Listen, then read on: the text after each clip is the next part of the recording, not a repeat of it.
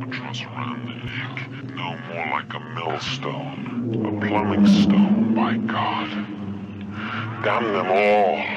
All right, everyone, welcome to another bonus episode here on The Dark Parade. Of course, this is Heart of Horror, in which myself, that's Bo, and the lovely, the brutally honest Kay Pollock is here as well.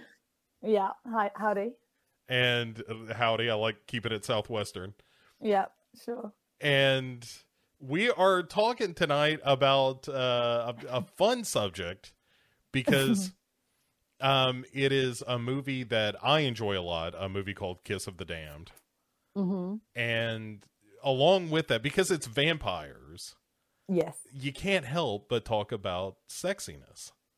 Nope, you can't. And so we're basically... It's impossible. Have you tried? Have you actually tried to do it? It's impossible. It's like you get tongue twisted until you start talking about sex, and then it's like, okay, now the conversation can, if you've got vampires, it has to also involve sex. Maybe I was gonna say the original Nosferatu, maybe the least okay, sexy. Yeah, maybe, yeah. But then you get to the remake and you got Isabella Gianni, right? And homina, and all those rats. Why he doesn't love a load of rats? Yeah. So, I mean, this is already off the rails. So we're gonna talk a little bit about what is sexy, and obviously this is incredibly personal. One of the things about sexiness in general is it's like a sense of humor. Everybody's is a little bit different. The things that turn you on and the things that make you do a double take and all that kind of stuff. That is all very unique to the person, and I think that is just luck of the draw. And I think it's whenever your sexuality kind of starts to awaken in your teen years. I think it's sure. Let's go with teen years. Well, your adolescence, let's say that. Like that kind of, it depends on when the switch got flipped for you. For me, it was like around, let's say generously 12. So like 12, 13, 14, those years where it's just, for a guy, you just become an erection. That is just every part of your body is funneled through that prism of this, this meat tube that is now swollen at inappropriate times. Yeah, I'm really grateful I never had to deal with that. But mine was, especially because mine was a little bit earlier, I was kind of, I don't know, maybe 9. Really? 10? That does seem young. But then again, women are always, a couple of years. I was an early developer for sure. My first kiss, like technically, was when I was 6 with another girl my age. Oh, whoa. And we would play girlfriends, boyfriends. And it was very kind of more of a curious thing as opposed to I had a crush on her or anything. But then by the time I was like 9 and 10, I was full on, like had lists of all the boys that I fancied and, stuff like that. And and I had my first boyfriend at the age of 11. Right, but you don't know anything at that age. I mean, you have these feelings and you have these urges and impulses and so forth.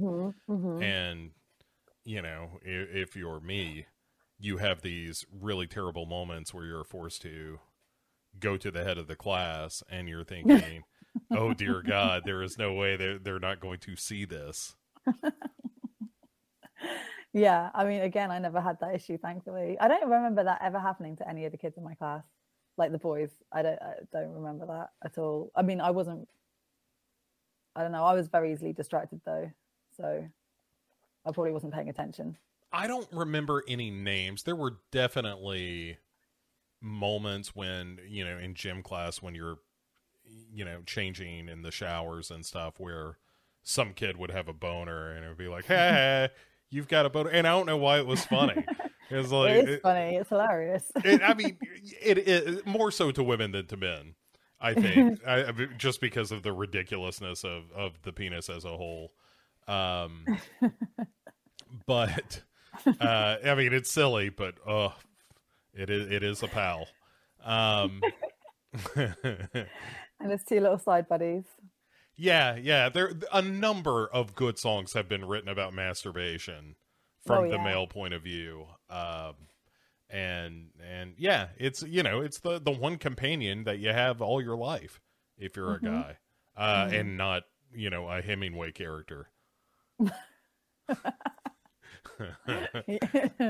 Yeah, true. That's a Sun Also Rises joke for those of you at home. But okay, but my point being that I think the shit that you're watching and like you just get turned on because you're naturally turned on anyway because of all the hormones and so forth rushing through you. And so, it can be anything. The example I will use here is like the Power Rangers or something. Oh, holy shit, Jason. Sure. Like I don't know any of the Power Rangers names because I was a little bit too old for that. But come on now. And but it's that kind of thing of just like, holy shit, now I've got a thing for spandex, Yeah, no, for sure. What was like?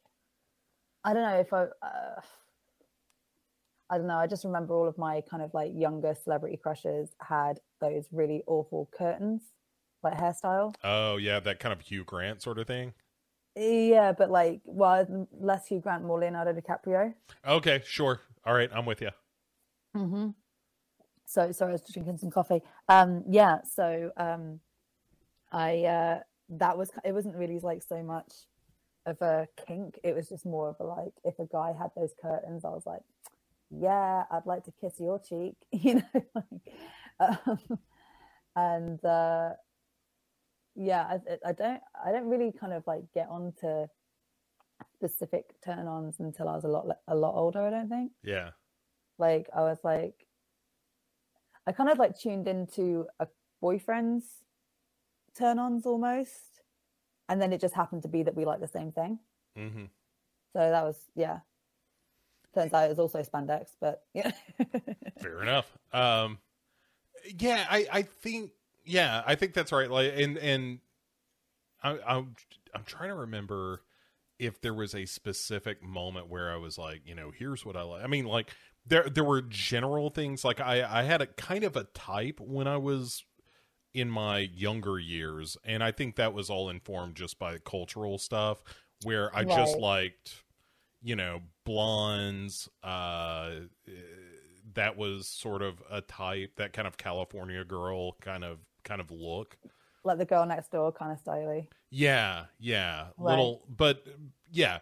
And so the first couple of people I dated were, blonde hair, not necessarily blue eyes, but of that type. And called Courtney. Yeah. I'll tell you what did it for me was Elizabeth Shue and Karate Kid.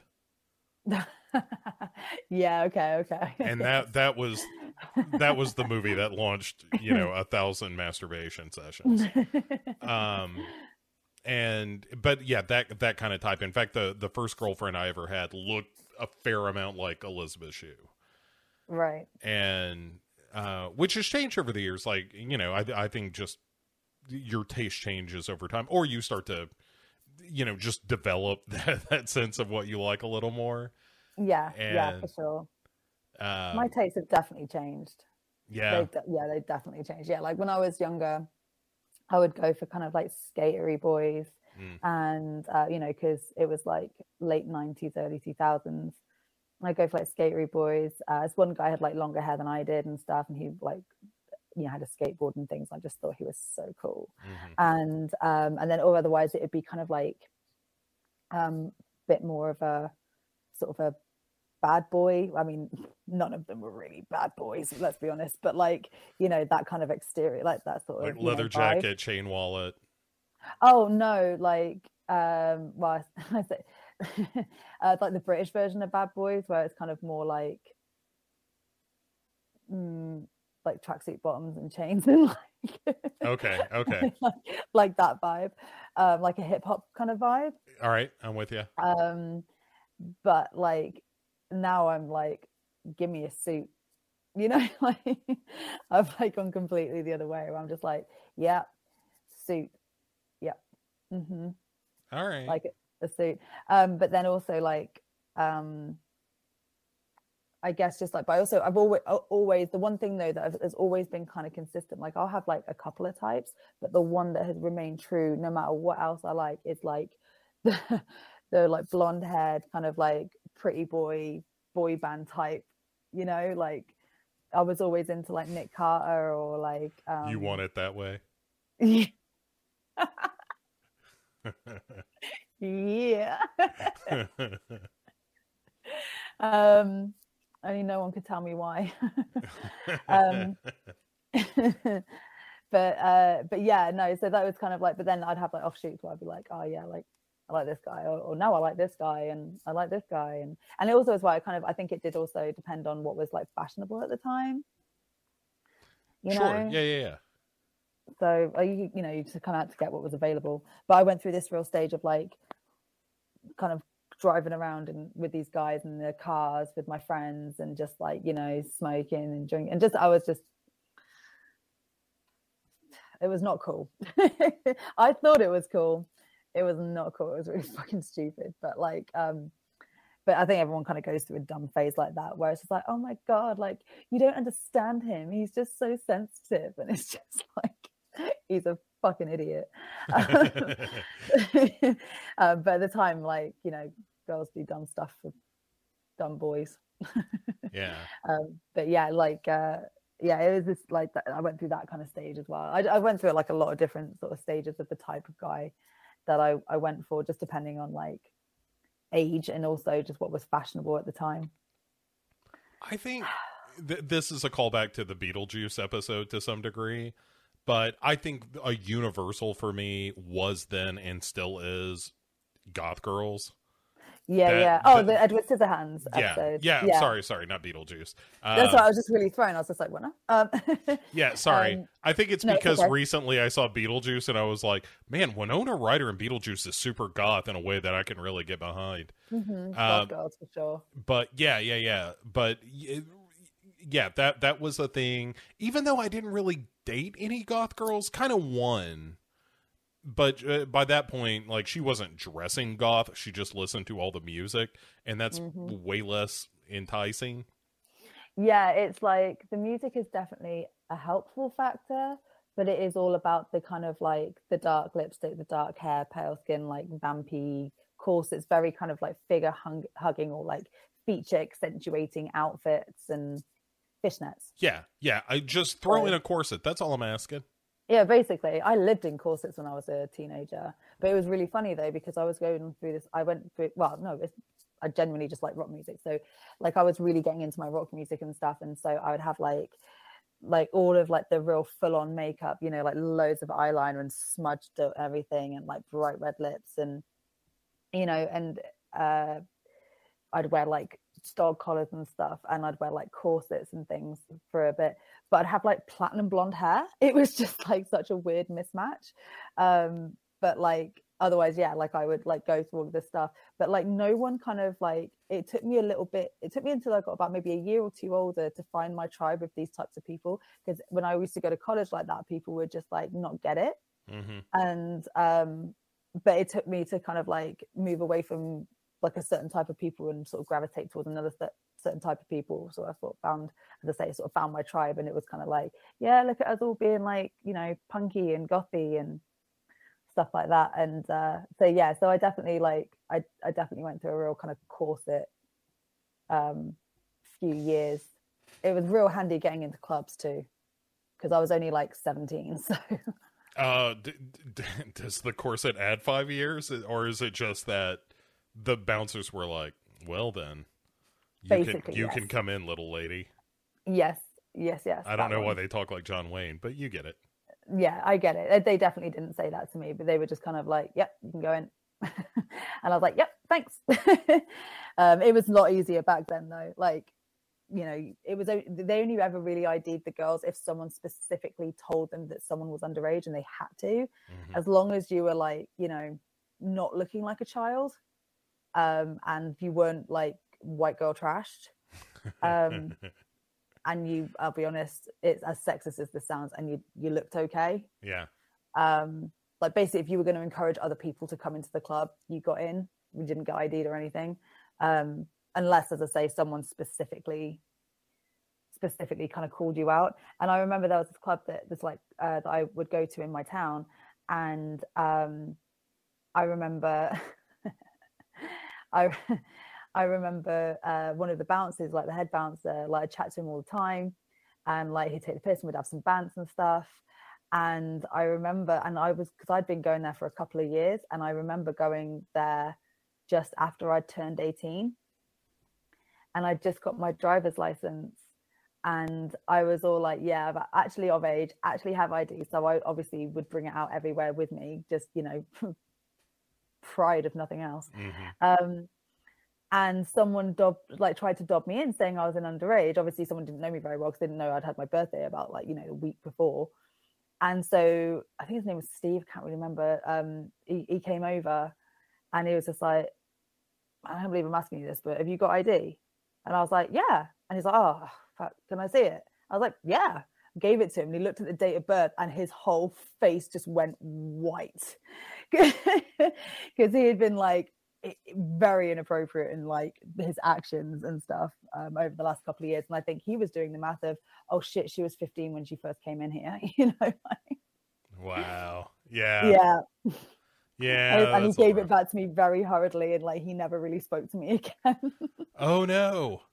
Yeah, it was fine, because I didn't want him to. Like, the only reason why I entertained it was because I would get in, you know. It was like, but I wasn't like, we weren't friends. Right. You were just using that flirtation to get in the door. Yeah, I was using my womanly wiles, 100%. God gave me certain features, and I used them to the best of my ability. Thanks. Excellent. That's the kind of Machiavellianism that we like around here. Well, you know, if I'm going to be like perved on, it's just like, well, you know what? I'm going to use it to my advantage. Right. Yeah, I suppose that's the way to look at it, is like, the male gaze is already upon me. Might as well get some kind of benefit out of it. Yeah, labor it for its fruit or whatever. Yeah. But all right, so the reason anyway, though, you know, maybe transition from the fact that goth girls are sexy to the sexy vampires. And I have seen Kiss of the Damned a number of times. Yeah. You had not seen it. No, I hadn't. I thought I had, and I hadn't. I can't remember. I don't know what I was thinking of. But yeah, and then it became very apparent very quickly. I was like, oh no, not seen this. Yeah. And let me sit back a little while. Yeah. And I think especially the upfront of this, I think the whole thing is kind of sexy, but the whole thing is very sexy. Yeah. But that first like half hour of this movie is just about getting down. It really, really is. Yeah. And like, yeah, just like, and Milo, what's his face? The main guy. Oh, Milo Ventimiglia? Yeah, I can never pronounce. It's like Joe blah blah blah. What's his face from like Magic Mike and things, and Twilight. No, not Twilight. True Blood. Yeah, can never pronounce his last name either. I'm sorry, everyone. Him with that beard, with like all of the stuff that he's doing. Yep, it's a good time. Yeah, so Milo Ventimiglia. Yeah, Milo, I think that's his name. Yeah. Right. He ends up the whole deal. He plays like a screenwriter named Paulo. Yeah, who is hanging out in this town in Connecticut, of all places. Right, a vampire hotbed of Connecticut. And he's basically like taken off to finish this screenplay. And runs into a vampiress by the name of Juna. Yeah. As played by the actress Josephine de la Baume. Beautiful. Yeah. I mean, her name just sounds like an ingenue. Yeah, it does. You are right. And the first time they see each other is in a video store where she's going to rent some movies. And It's perfect, isn't it? the fuck eyes that they are giving each other in this video store Mm-hmm. is just a dream that Yeah. I've had of seeing somebody in like a Blockbuster. And it's like, so what are you renting? Texas Chainsaw Massacre 2. But as soon as they look at each other, it's like these are two beautiful human beings. And you know from the second they lock eyes, like, oh, they're gonna fuck. Yeah, they be fucking. Yeah. And they should be fucking. That, Am I right? Yeah, that's the old Duncan and Bo staple. They should be fucking. They should be fucking. And anyway, so they hang out for a while, and then she's like, "Oh no, I can't do this."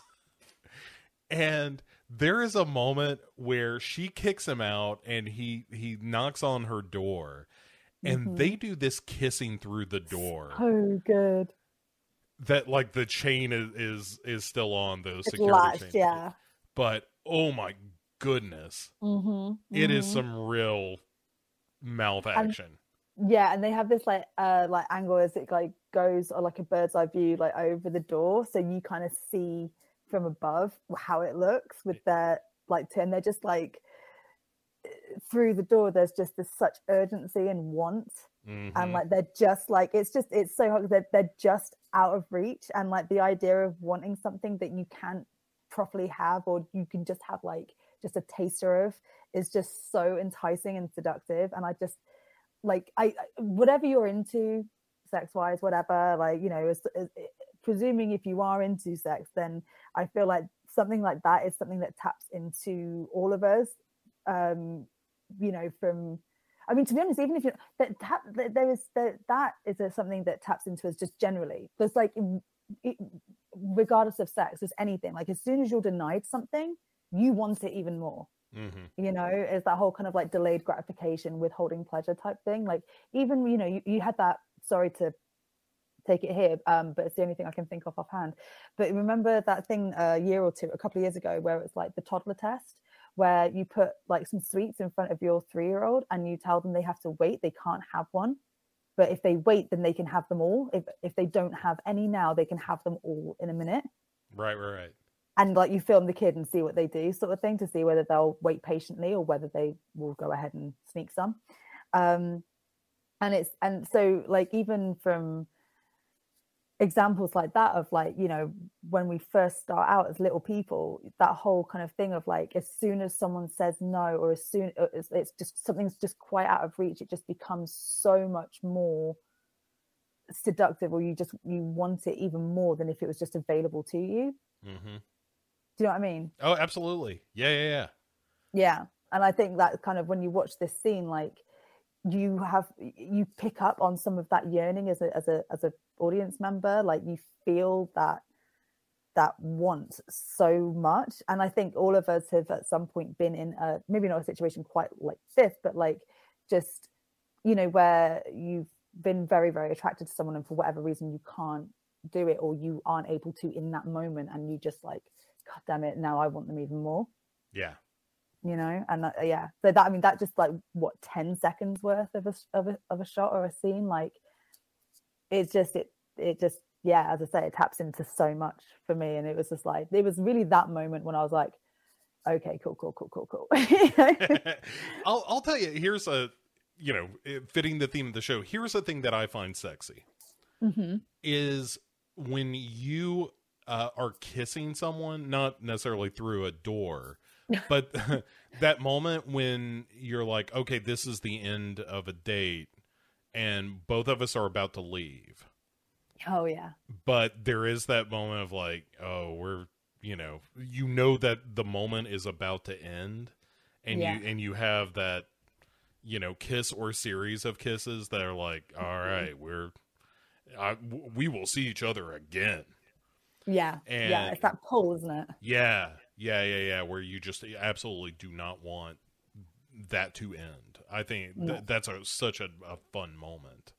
Yeah, no, definitely. It's just that real kind of like animalistic desire. And you just sort of like, I mean, all common sense goes out the window. You know, any thought of, I've got to get up early for work tomorrow, don't care. oh, you know, I'm really drunk and like I probably like, you know, should just have a glass of water and maybe a bite to eat and go to bed. Don't care. You know, oh, like, you know, the neighbors are home and whatever, like don't care. Like you just like every kind of like bit of rationale that, you know, if someone else was there going, should you do this because, you know, this, it just, that all just completely goes, and you just, all you care about in that moment is what you're feeling and what that person is feeling with you, and just having more of it. Yes, please, thank you, please sir, can I have some more? You know. Yeah, for sure. You know, yeah, it's 100% with you. And also as well, that moment, there's not even just like that anticipation or whatever, or that thing, but you know, that moment where you kind of like, you start off sort of kissing and then there's a moment where it just deepens. Yeah. And like, it's like the guard just sort of like drops and you're like, oh no, this is happening. Or like, at least, you know, sometimes you have to put the brakes on because sometimes cooler heads do prevail. But you know, there is that moment where you just like throw caution to the wind and then you're like in it. And it's like, that's like the moment where, yeah, when it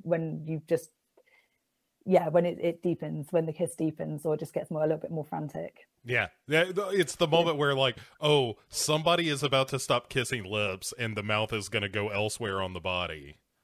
Oh my God. Know? Yeah. Where it's like, oh, I like, you've just got to devour that person. Yeah. Oh yeah. Once your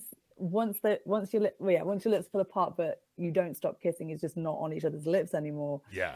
You're in trouble. Yeah. Like you're in real trouble. That's a serious gear shift, and it's hard to call off the countdown. Yeah, it really is. No cooler heads are prevailing in that moment. But all right, so after this doorway kiss, that is really sexy. Really sexy. Paulo comes back and he's like, look, you can't tell me that there isn't something between us. Yeah. And Juna is like, look, I'm going to tell you what's going on and you're not going to believe this, but here's why this is a terrible idea. And it's because I'm a vampire and I spend my entire life basically hunting animals because she doesn't drink the blood of people. And most of the vampires in this movie are kind of, you know, somewhat civilized. They're kind of, I think in my notes somewhere I've got them like vegan vampires. Yeah, kind of. And we'll get to my absolute favorite scene of this movie, which is the vampire dinner party. Yeah, it's a good one. but Paulo is like, I don't care about any of that. I want you. You want me. I don't care about this vampire thing. And also, I'm not totally sure I believe it. Yeah, he doesn't really, does he? Because why would you? Right, because she says like, I have a skin condition, I can't go out in the sun and stuff, and like and he's like I have to drink blood, and I think, doesn't he say like, what, like a vampire? And she's like, yes, exactly, like, yes, I'm a vampire, and he's just like, bullshit.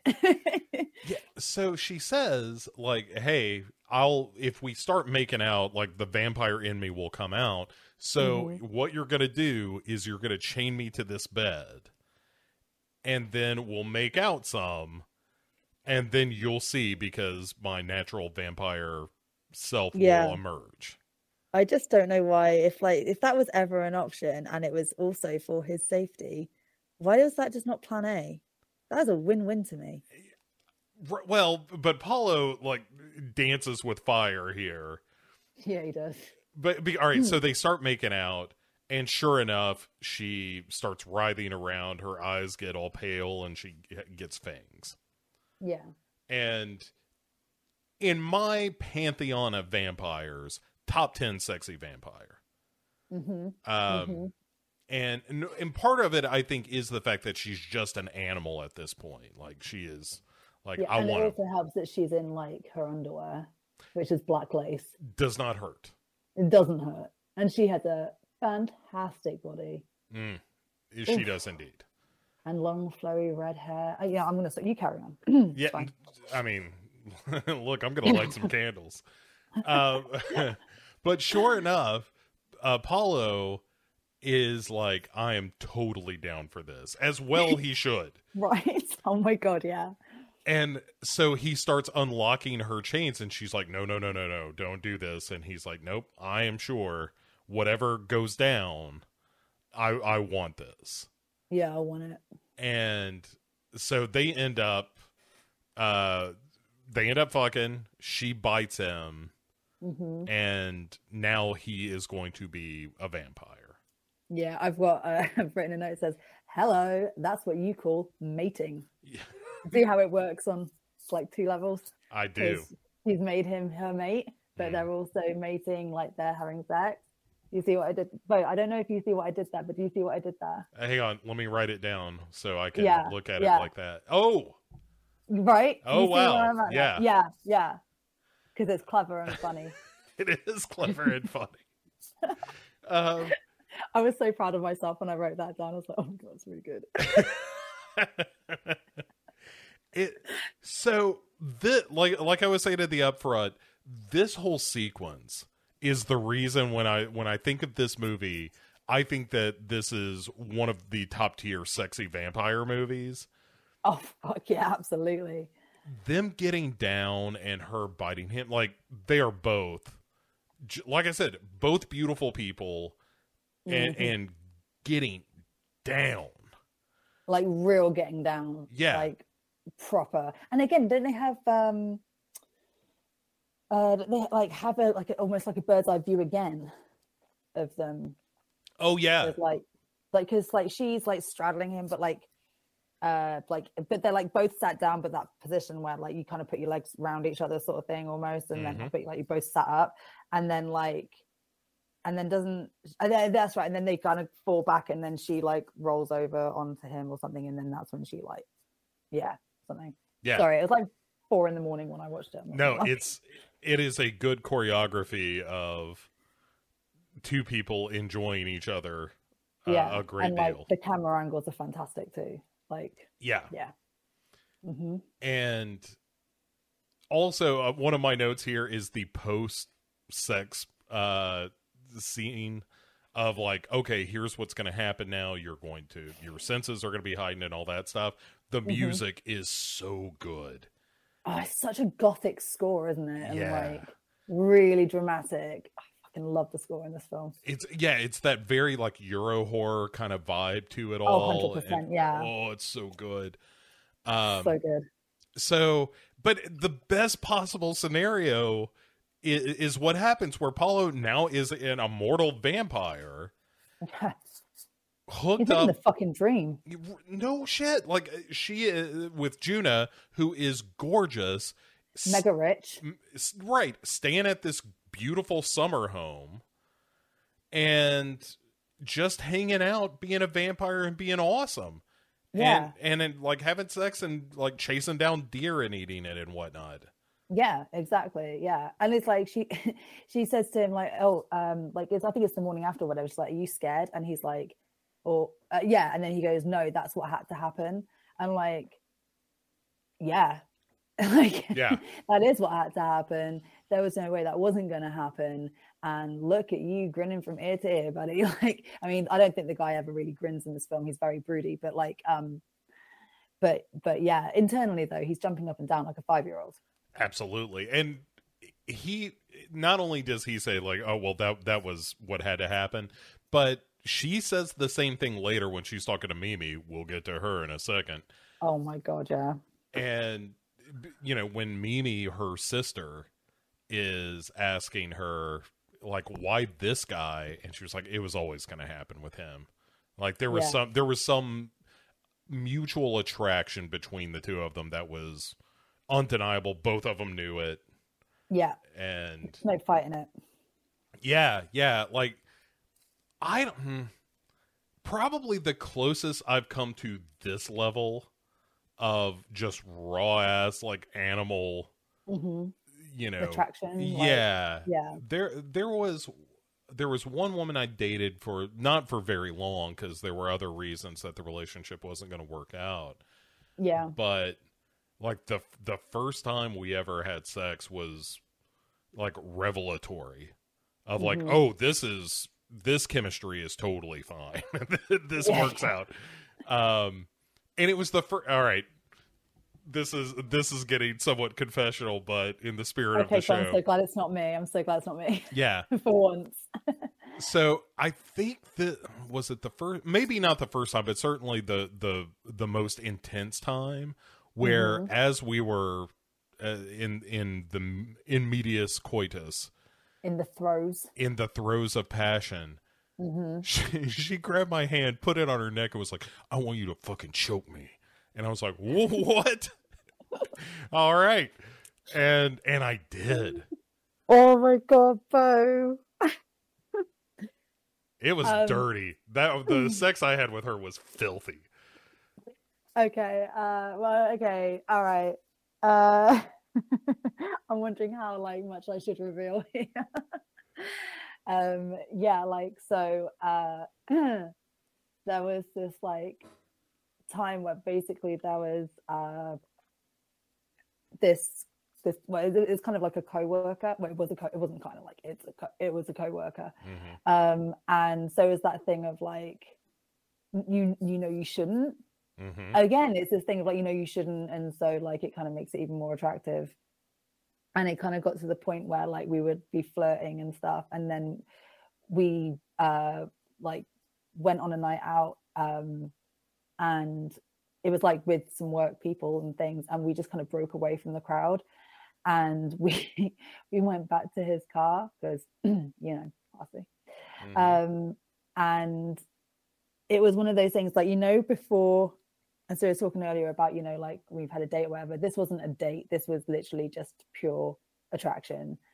And that bit where you haven't done anything or whatever, and you haven't necessarily expressed anything, but that it's coming, and it's that kind of moment of anticipation just before.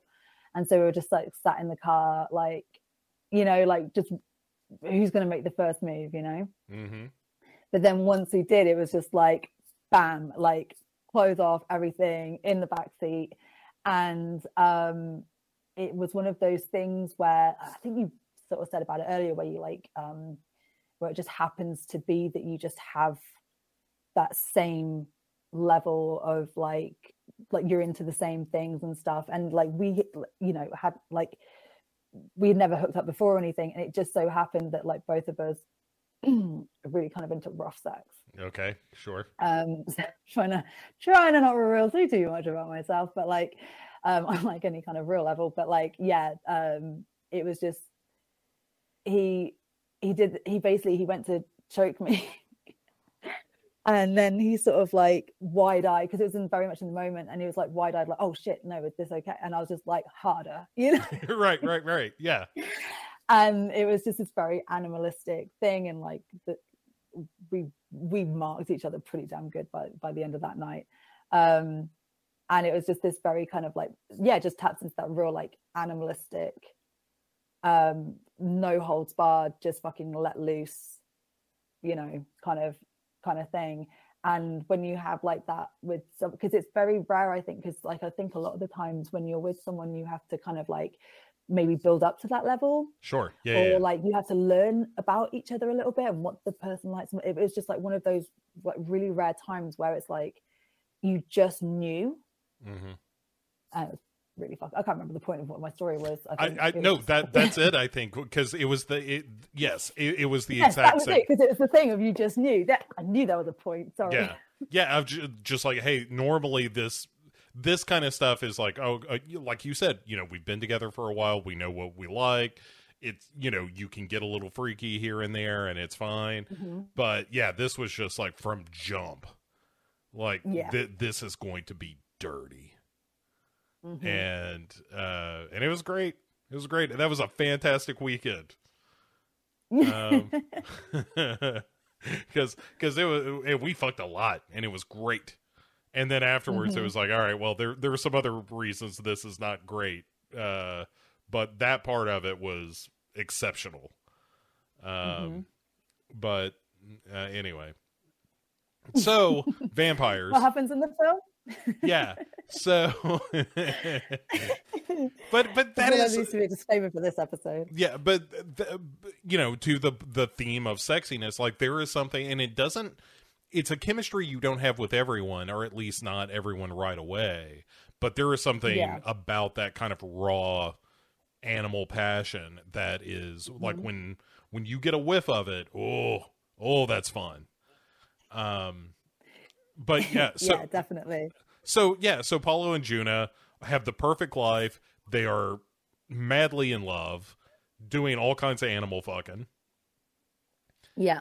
And And then, not giving a shit about anything else in the outside world. well, because you don't have to. Like, you're a vampire. You're No, above you it all don't. at this I point. know.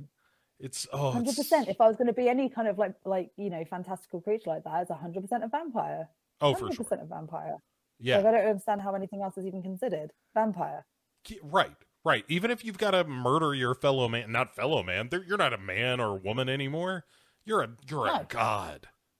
Yeah, and they are your prey to do your bidding. Yeah, and that's one of the things that kind of the movie gets into. But so Mimi, Juna's sister that I mentioned earlier, shows up uninvited, and it's just like, Very hey, much uninvited. yeah, just like that Alanis Morissette song. Oh my God, I love that song. That's a sexy song. That is a sexy song. Real sexy song, isn't it? I think it's because of the strings. But yeah, I think all of it, honestly. yeah, you're right. It's all good. It's all good. So, but Mimi shows up and is like, "Hey, I'm gonna crash here for a little bit," and Juna's like, "Oh no, this is a terrible idea," and You're gonna fucking what now? right. And there's a flashback where you see that like Mimi has just come from eating a couple of people at some apartment somewhere. Yeah. And Yeah. and Paulo is like, she doesn't seem that bad. Why don't you and your That's right. sister get along? And Juna refers to her as, quote, a disturbed creature, which Yeah. which I really like. And coming from her as well, not that she's not like disturbed or anything, but she is a vampire, and so I think when you've got a vampire and her sister no less going, no, she is fucked up. Yeah. Like you kind of got to take that. You got to heed that. Yeah. And yeah, so Mimi says like, hey, I'm only gonna stay for a week, then I'm out of your hair. I'm gonna, I just want to take a breather. I'm trying to get my life together. This is take a little Mimi time. Mm-hmm. And not look, you're describing me like a maniac. That's not who I really am. But of course she is. She is chaotic evil at best. Like yeah, there's like, she just goes to bars, seduces men, and murders them while fucking her. Yeah. Let's not forget that. Yeah. Well, it's a sexy movie. It's a sexy movie. I love that scene as well, where they parallel between the two kind of, for lack of a better term, couples. Because you say she's gone to a bar, she's sort of seduced this guy, she's lured him outside and down this alleyway, and like at the same time, it kind of like cuts back and forth between that, what's going on there, and then also between Juna and Paolo, and they've gone to this where have they gone to? They've gone to this real class. Is it like an opera? Have they gone to the opera or something? Yeah, it's some. Yeah. No. It's the play that Xenia is in, isn't it? Oh, that's right. Yes. I knew it was fucking yeah. That's right. So yeah, they've gone to watch this play, and it's all very kind of like classy, and they're in their best clothes, and it's all very civilized and stuff. And then you've got, but in contrast, that's what I love. They have so much contrast, because Mimi's gone to this really kind of grimy underground club, and she's all in her like goth nightwear, which is awesome. And she's got really dark black hair, hasn't she? And she's got these really big eyes and this very kind of like, just this very devilish smile. And plus, French, and her skirt is barely covering her ass, and it's not anything that I'm upset about. And it's just there's such opposites, because as say, you've got this classy night out, and you've got this underground club, you've got this relatively long-standing loving couple, and you've got a pair of strangers. You've got that when they get home, they just completely like pull each other's clothes off, but they are at home, whereas Mimi's like, she's outside in an alley on top of like one of those massive big like bins, like what they called those, like, yeah, it's a dumpster is what they're called dumpster, in the States. Yeah. Yeah. Just a filthy alleyway. It's really, yeah. And then ultimately, I mean, what for me, like what that scene just sort of boils down to is just like it doesn't matter how you dress it up or dress it down. Like it all boils down to the same thing. Like we are all like wanting for our desires. We all do and want the same things. Like, you know, when we're in the dark, like it doesn't matter what else, how you dress it. It still boils down to the same thing. Whether you are like someone who's like in high society or whether, you know, you're just on the streets, like when that desire kicks in, bam, you are getting it, you know. I really love that scene. I think actually that might be my favorite scene, just those two paralleling back and forth bit, just because like I just think it was such a cool imagery.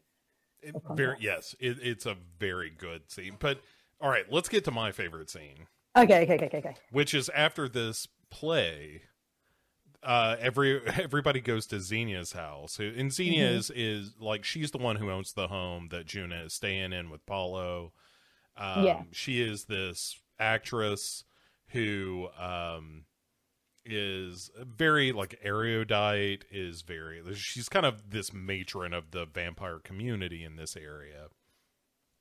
And they're having this dinner party essentially for all these vampires, and everybody's just kind of chit-chatting about like, well, you know, should we look at humans as equals, because we're really not, like, we're awesome and humans kind of suck, but we don't, you know, like we could feed on them. And Xenia is very much leading the charge with ideas of like, no, we need to kind of integrate so that we live alongside humans, and you know that we are on the verge of having our own civilization just like the humans do, and that's really the big leg up that they have that we don't. We're all these kind of loner marauders, and they have actual civilization. Yeah. And that's the thing as well, is that they have, like, in this party, you can see that there is that civilization there. That everyone's very pleasant. They're very warm and welcoming to Paolo, who's a very new vampire, you know. And it's just this, like, just the height of like the finer lifestyle. And there's all this like glamour and everyone's beautiful, and it's this beautiful house with these beautiful things, with these beautiful people. And yeah, like it's this very, very civilized, sort of like, not really, it's a very kind of, again, it's a very contrasting image compared to how we've seen them feed. And you know, and how base that they can get with, you know, with their instincts. One thing that they said, the phrase in there that I really just loved, it just really cracked me up, was politically correct plasma. Yeah. Where it's like, it's artificial blood, isn't it? It's like, well, it's kind of like True Blood, isn't it? It's like, in a lot of respects, it's actually did kind of remind me of True Blood, this film, just with like the premise of trying to fit into society and like not killing humans and having this artificial blood so that they can, you know, they can have a civilization and live amongst the humans, kind of thing, without it being a thing. But that's also sort of, I think what the scene is getting at is that there's this veneer of civilization, but underneath it all, these are just bloodthirsty monsters. Yeah, well, she really resents that phrase monster, doesn't she? She really doesn't like that word. Right, yeah, she very much is takes umbrage at the idea of being called a monster, but as we will see, that all right, so all that is happening, but let's get to the good stuff, where Mimi, after one of the performances, meets this young girl named Annie, played by Riley Keough, as a matter of fact. Oh my God, was that Riley? Yeah. Oh my God, I'd never recognized her in a million years. And yeah, she's... Sorry, my mind's just blown a little bit right now. Yeah, it's super early role for her. And she's a big fan of Xenia's, and Mimi sees her and is kind of fawning over Xenia, and Mimi, again, just like the Tasmanian devil of this movie, of just like, you know what? Just carnage. Yeah, it's just, Xenia's been a little high and mighty, and I think I know how to bring her down a peg. Do you know who she reminds me of, actually? You know, if Audrey Horne was going to be a vampire. Oh, yeah. Right? Yeah. it would be Mimi. It would be Mimi. Fuck yeah. Oh yeah, see, there's another Sherilyn Fenn in Twin Peaks. Goodness gracious. Yeah, hot damn. Yeah. Anyway, so Mimi, so Mimi takes this girl Anne to Xenia's place, and she's only 17, right, and a virgin, which they can smell. Oh yeah, which is just all kinds of weird and gross, but also makes sense. Right. So in a way, I really wish it didn't. Like. Well, and so Mimi is like, oh no, this is a big fan of yours, and I told her that you could meet her. And Xenia's like, the fuck are you doing bringing her here? Like, I haven't had human blood in like 5 years or whatever she says. Yeah, a while. And also the fact that she's a virgin, that makes her especially tempting. Yeah.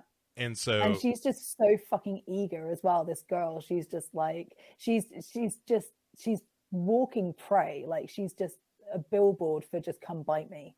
Oh yeah, she's like, oh, I love you so much. And when Mimi told me that we could be introduced, I was so excited. And Xenia's like, oh, so Mimi, you just picked you out of the crowd to bring you here. Okay, I see what's going on. And Mimi's like, you two talk. I'm just gonna go get a drink.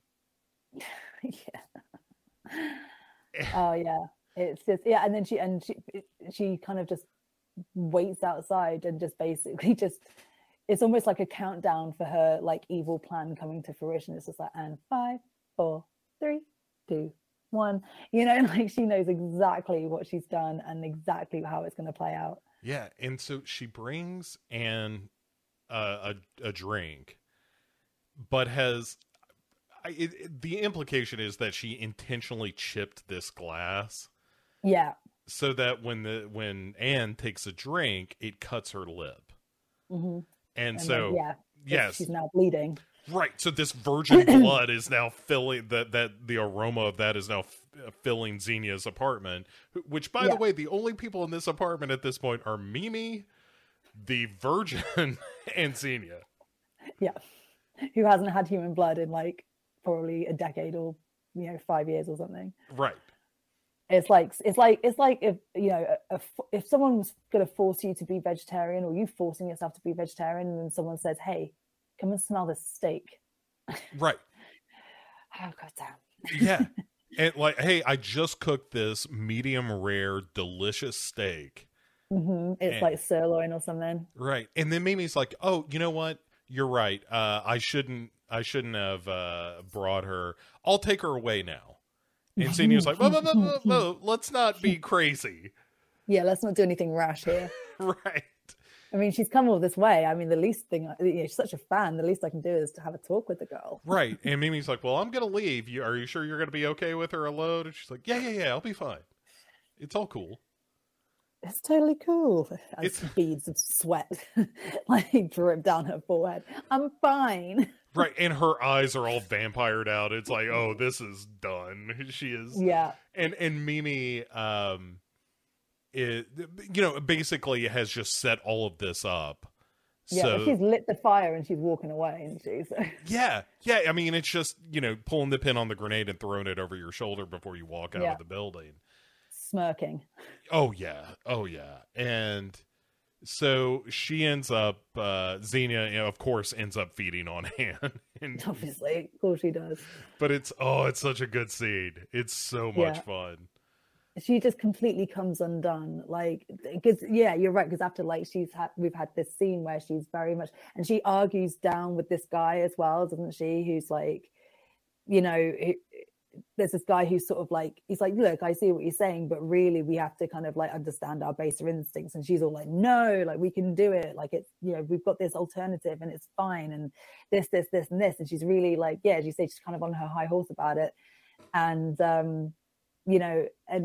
and then literally in 3 minutes, all of that comes away and she is completely undone. Yeah. Yeah, well, and the other part of that, the political part of this, is that Juna has been complaining to Xenia about Mimi feeding on humans, and that's a real no-no. Yeah. And so now Mimi is just like, well, maybe you overlook all the crazy shit that Juna's been telling you because, between us, maybe Nayumin ain't so bad. Yeah. Yeah, exactly. And Mimi is such a fun character. She's awesome. And the actress who plays her does such a fantastic job, and it's such a hideously gleeful watch. Yeah. And, yeah, like, you can't look away. It's a fucking car crash, but you can't look away, and part of you likes it. There's also that great moment, and I'm kind of jumping around a little bit, but there's the moment where Paulo and Juna are coming home, and they find Mimi in the living room with this threesome. Yeah, having a threesome with these two humans. Yeah. And they're also very attractive. Like, I swear to God that we're in Connecticut, everyone's amazingly attractive. Yeah. I don't know if that's true to life, but apparently it is in this film. I can guarantee you it is not true. But yeah, they're all about to get down, and Juna walks in and is like, "What is going on here?" Get the fuck out of my house, kind of thing. Yeah, well, and she plays it, but she's doing it to save them, and she's just like, "You need to leave, like right now. You need to get dressed and get out," kind of thing. Like, you don't understand. Like, you need to go. Like, she's not doing it in a mad. Well, she's obviously mad at Mimi, but she's like very much trying to save their lives. Right. Well, and also say like Mimi has a disease. Like there was something wrong with her. You need to get out, and.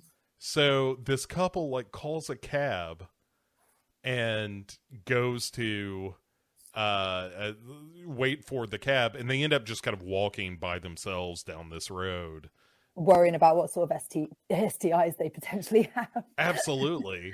But unfortunately Mimi is now on the hunt and murders both of them. Yeah, can we just like, oh God, when I love how the girl as well, the guy gets attacked and she's like, I'm out. Like, yeah. I'm not even going to try and stick around or save him. I am out of here. And like, fair play, because that is the smart thing to do. But the fucking image of Mimi in the background just speeding after her, this like flurry of just a hunt, it fucking terrified me. Like, it really just, it's like that primal fear, like when you think someone's chasing you up the stairs and you just bolt. Mm-hmm. It reminded me of that. I was just like, that, no, I can't. I like that. This film isn't as, I wouldn't say this film is a scary film. Like, it doesn't have like jump scares. It doesn't have, but that moment terrified me. Yeah. Just the way that she speeds up and gains on her, like without even, like, you blink and bam, she's behind you. But something about her movement as well. I can't remember exactly what it is, but it's like, it's almost like a sped up scurry, which is just so fucking unsettling. Like, it fucking scared the shit out of me, that bit. Yeah. It's a great image of Mimi just slowly getting closer and just hauling ass behind her. Yeah, it's really good. Yeah, exactly. Yeah, that's it. It starts off slow and then it speeds. Oh no, I can't even. It really freaks me out. It really freaked me out. Like, it really killed any kind of buzz that I had. I mean, until about 5 minutes later, when probably shit kicks off again. Like, but in that moment, I was like, nope. Yeah. So, and things just start falling apart from here. Like the Ben. Yeah, with Michael Rappaport, a coked up Michael Rappaport, always a good time in a movie. Yeah, it really is. If you want to make your movie a slight bit better, have Michael Rappaport show up as a coked out movie producer. Yeah, exactly. He's Michael Rappaport playing Michael Rappaport in this. Yeah. And so he shows up to check on Paulo and like, hey, we paid you to rewrite the script and I haven't heard from you. And Paulo's like, oh, I've got some pages. And he's like, oh, this is fucking great. And he's like, hey, how about I stay for dinner? And Juna's like, I mean, we've got a wild Mimi on the loose. Yeah. And we need to be aware that we need to get this dude in and out of here as quickly as possible. Yeah, but without like raising any kind of suspicion. Right. And like, bless Ben, that's Michael Rappaport's character, for anyone who hasn't seen this film. Like, Ben, he's like, I really, even though he's like this coked out agent, like he has this real enthusiasm, and like I feel like he genuinely does want to support Paolo, and like I do get this sort of impression that there is this business relationship, sure, but I do get this impression that they are kind of friends as well. And as soon as I started to like him, I was like, oh no, he's gonna die.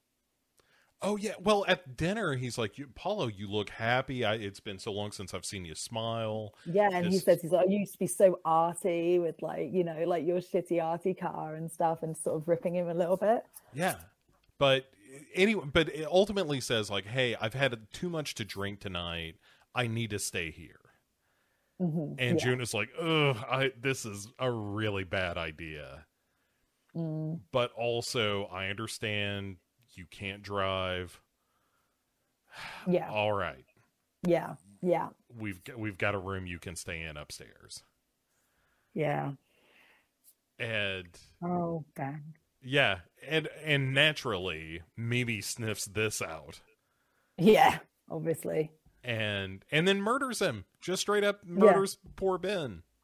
It's a really great scene as well, because there's this like all this arterial spray that kind of like flies across the wall. It's like something out of Dexter, you know. It's just like there's this spray of blood, and you just see it like really thick, and it just like drips down the wall and things.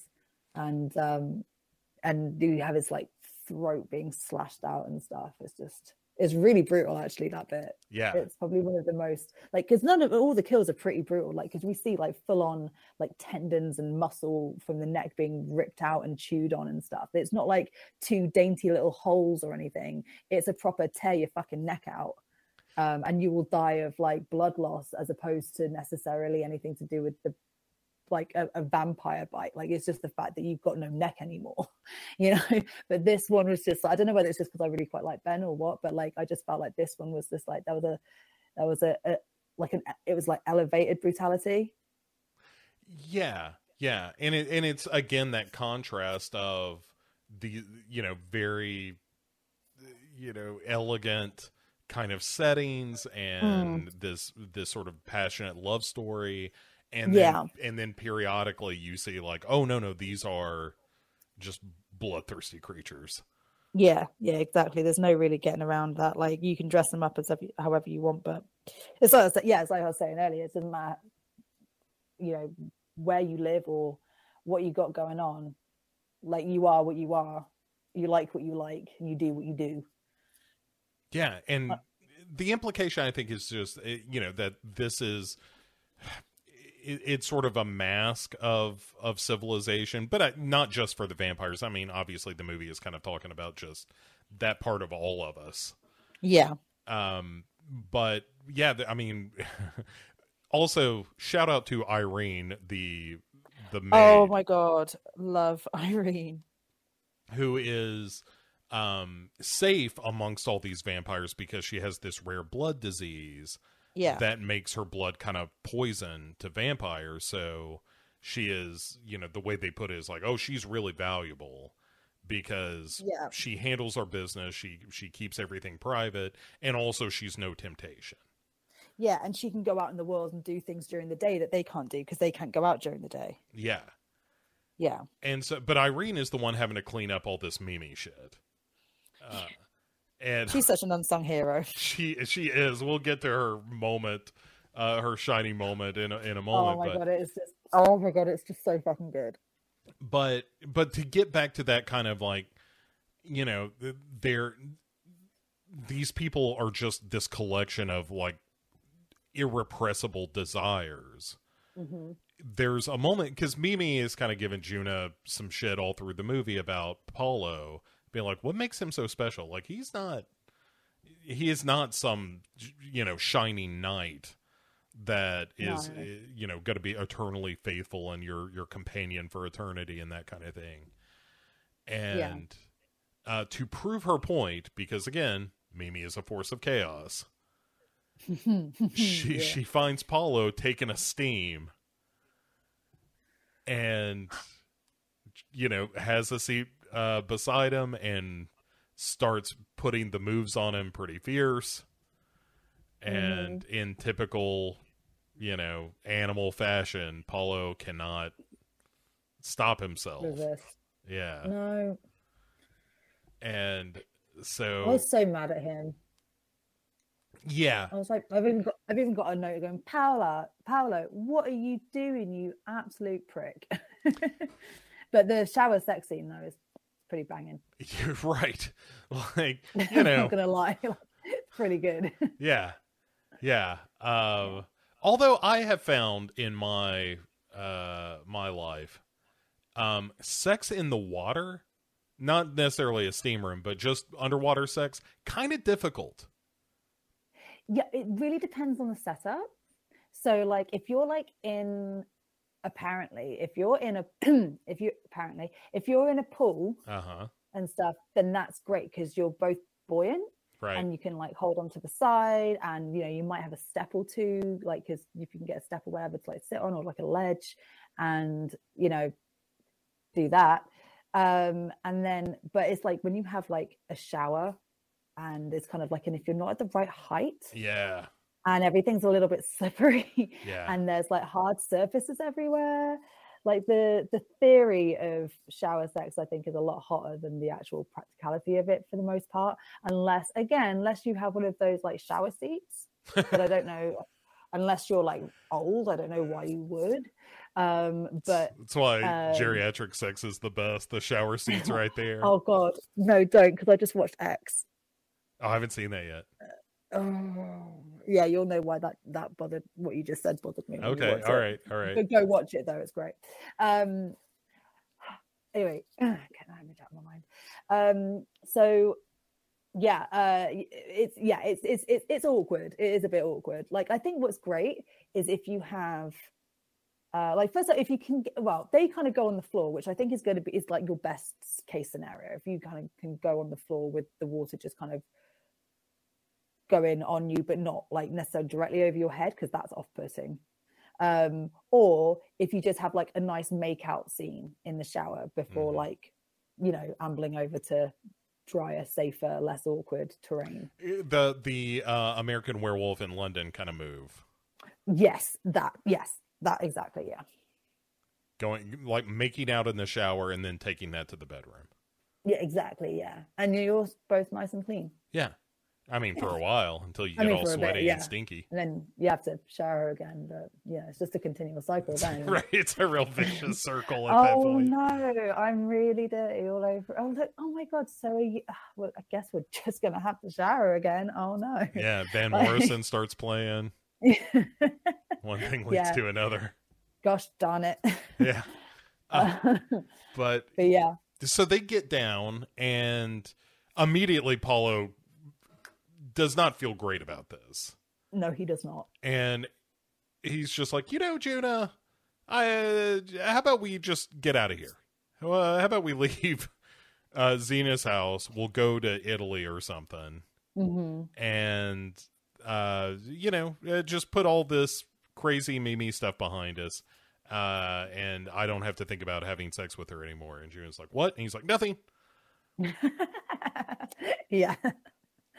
But, yeah, basically. But she knows what has gone down, but I think she doesn't really blame him as much as she blames Mimi for this.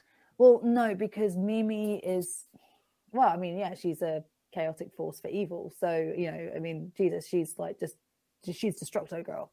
So, you know, she's extremely beautiful and she's extremely manipulative, and, you know, they're sisters, so she's going to know exactly what she's like, and she will have an understanding of like, if Mimi wants, Mimi will get, you know, like I mean, he had a choice, but like in that moment, I imagine it would have been extremely difficult to resist that. Yeah, and I think there's kind of an idea when you're a vampire as well, like, and it's very instinctual, right? That's exactly what I was thinking, is that I think Juna kind of understands like, you know, these passions were coursing through him, and Mimi was very deliberately trying to make this happen. Like Paula wasn't chasing Mimi. No. And so she's like, yeah, well, let's get out of here. But unbeknownst to them, Mimi, who has, again, just been on a tear of, causing Xenia problems and murdering other people and that kind of thing, is driving back home. Yeah, because the sun's coming up in it. Oh no, it's not yet. No, but she needs to get back home though, I imagine, because the sun in a few hours will come up. Right. And she sees the deer that we've seen a couple of times in the movie. Just, it's like the prey animal, right? And she swerves the car to avoid hitting this deer. But probably more for the car's sake than the deer's sake, though, I would say. Yes, absolutely. But she loses control of the car. It, flips over, it crashes. And when she comes to, the sun is coming up. Yeah. And also her ankle is broken. Oh my God. This is another bit as well. Like, because she gets herself out of the car and she's trying desperately to get to the house before the sun fully rises and, she burns to a crisp. And she's fucked up her leg and her ankle or something, and she's dragging her foot and dragging her leg along, and she has this real kind of lurching movement, and this along with this very kind of animalistic desperation on her expression, just this real sheer determination to survive, the whole thing. I mean, she looks like a monster, and it's so unsettling. The two moments which give me proper shudders are both Mimi. Yeah. And it's just, and for someone who is so sexy and so beautiful and so decadent, to go from 1 minute of getting me excited, shall we say, to the next minute getting me downright terrified, that is a real, I don't know, the writing, the acting, all of it, it's just it's really effective, and it's so jarring as an audience member to watch, because you're kind of feeling one way and then all of a sudden you get the rug cut under you, rug sort of pulled up from under you with a moment like this where it's just pure no thanks. Yeah. I mean, because not only is she completely messed up from the car accident itself, but because the sun is coming up, she's lesions all over her face and arms, and she's just clawing the earth to try to get to safety. Yeah, it's pure survival. And there's the effects of her skin bubbling. We can see her skin start to bubble in the sun, and it's just it's such a cool effect. It's just, it's really gross but really cool. And she's right outside the house. Yeah. Oh my God. And then the secret hero of the movie, Irene, shows up. Yeah. And Mimi is like, "You've got to help me, get me inside." And Irene instead just pulls out a smoke. Oh, that's so good. Lights it up and watches Mimi burn. Oh, I know. And it's as well, her expression is just stone cold. It's there isn't a single ounce of remorse or sympathy or anything. I got his note. It says, "Ooh, Irene is gonna fuck you up," kind of thing, because you can tell she's not there to help, because Irene has a loyalty to this family, and she sees the help see everything kind of idea. She sees the absolute chaos that Irene has brought into this home, and the family that has looked after Irene kind of thing. And then I've written she isn't going to help her. And she's and I've written in all block capitals, "OMG, the savagery of Irene." Ha! Yeah, she is stone cold. She just watches Mimi die at her feet. The cigar kind of thing. Is it a cigar? It's it's one of those French cigar things, isn't it? It's the small ones. I can't remember what they're called. Cigarettos. It's so fucking baller. Yeah. She's just such a bad ass in that moment. Oh, and we're not even done yet. Oh my God. Bye. Carry on. Oh, and so the end of the movie is Juna and Paulo with their bags getting ready to leave for Italy. And as they're going through like the entranceway of this house on their way to, you know, throw the baggage in the car and hit the plane, they're like, hey, what is that trash bag over there by the stairs? And Irene's like, nah, don't worry about it. It's nothing. And the implication very clearly is this is Mimi scooped up off the driveway and thrown into a couple of garbage bags. Well, it's like what I've got. I've written, the audition moment with the bag. Yeah. There's just this single jerk movement. You're like, oh shit, there's something alive in there. Mm-hmm.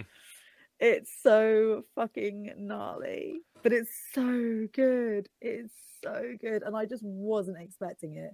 I thought, like, you know, she's just dead. She's burnt to a crisp. Boom, boom, boom. Like, not standard vampire stuff, but, you know, what we know about vampires. And, like, yeah, that, you know, she'll be done. So for there to be that extra cherry on the cake, I just, it made me so fucking happy. Yeah. It was so good. And then they, so like, good. Paulo and Juna take off and go to live their, you know, more civilized life together with Mimi, you know, assumedly just totally destroyed by Irene and thrown in the dump. Yeah, never to bother anyone again. Yeah. And that's, you know, again, I'm kind of jealous of the fact that you've never seen this before, because the moment where Mimi gets it, you're like, oh my goodness, this is more satisfying than I thought it was going to be. Yes, that's exactly it. Like, this is a great movie. This is hot. It's kind of fun. There's lots of cool gothic stuff going on. There's amazing scores, beautiful people. They've got some really cool kind of like themes and like discussion points. This is, oh shit. Right. You know, like, oh fuck. Yes. You know, like, it's give it all of the applause. Yeah. Like, they lull you into thinking you know. You don't know. And it's just such a simple but perfect moment, and from the most unlikely person of Irene, who is just in the background, just minds her own business. She's just like the help or whatever, and she's, you know, she's got a little explanation as to why she's there and how come she's immune and whatever, and that's all fine, and you kind of forget about her, and then all of a sudden she just comes in like a fucking ace up the sleeve, and it's like, oh, chef's kiss, perfection. It's really good. I like this movie a lot. I do too. I'm going to go out and buy it. All right. Well, folks, I feel like we have done a pretty balanced job of talking about this movie and also confessing way too sexy much stories. About ourselves. Yeah, way too much. But if you have a sexy story that you would like to send our way, for me on Twitter, you can send that to at Dark Parade Pod. You can also find me on Facebook in the Dark Parade Facebook group. And obviously, thanks for listening to the Dark Parade. But I'll shut up because, more importantly, you want to hear from Kay Pollack and where you can tell her your shameful stories. Yes. And also to promote your stuff. Yeah, so if you have any stories or confessions or questions or anything that Bo just said, you feel free to like DM me on Facebook is probably the best place, and it's Kate Pollock, and you'll find me the Dark Parade Facebook page. I'm on there, so you just search for the members, find me, DM me, jobs are good. But I have another show called Eternal Darkness of Not So Spotless Minds. We just celebrated our 1 year anniversary, so happy 1 year old us. Happy birthday.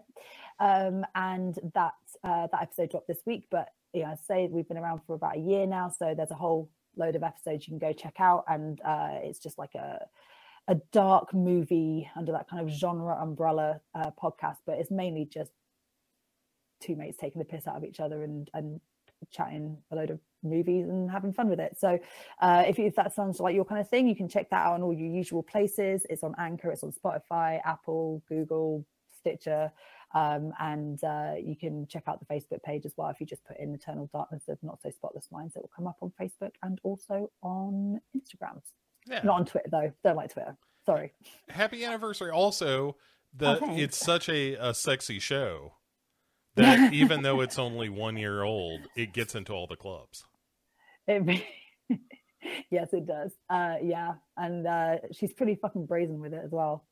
Nice. Yeah. All right. Flirts Well, with all the bouncers.